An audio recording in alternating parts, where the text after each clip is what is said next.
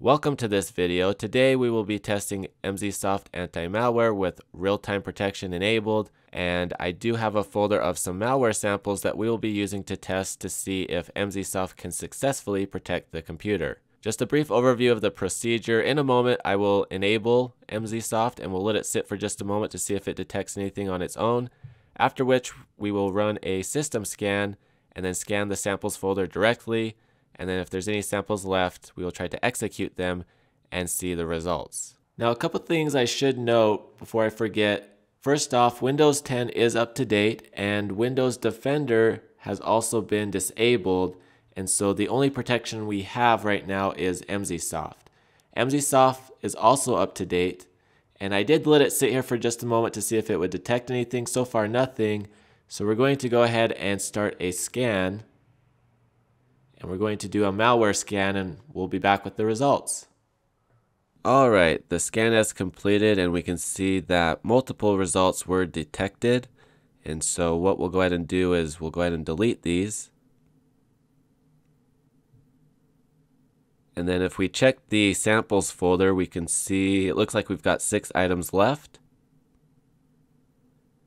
And so we'll go ahead and scan the samples folder directly and see if anything additional is detected. Alright, we just finished scanning the samples folder with Emsisoft and we can see that an additional 2 results were detected. So we'll go ahead and delete these as well. And then if we check our samples folder again, it looks like we have 4 items remaining. Remember, we have real-time protection enabled, so at this point we're going to go ahead and try to execute the remaining 4 samples and see if Emsisoft can successfully stop them from getting on the computer.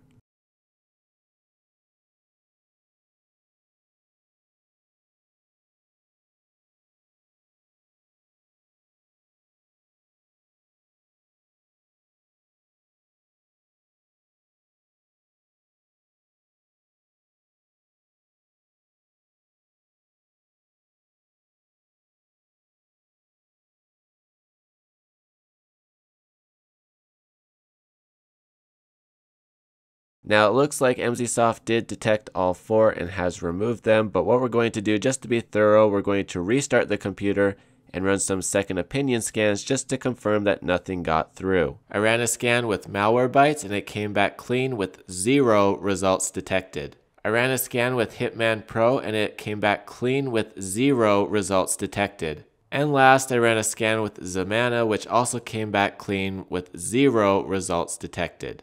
So just a quick recap, Emsisoft had 100% detection. It detected most of the samples on the initial system scan, detected a couple more when I scanned the samples folder directly, and then the rest were detected upon execution and nothing got through. Now please be aware that this does not mean that Emsisoft is automatically the best anti-malware or antivirus software on the planet. Keep in mind this is just one type of test. There are many different types of anti-malware, antivirus tests that must be done.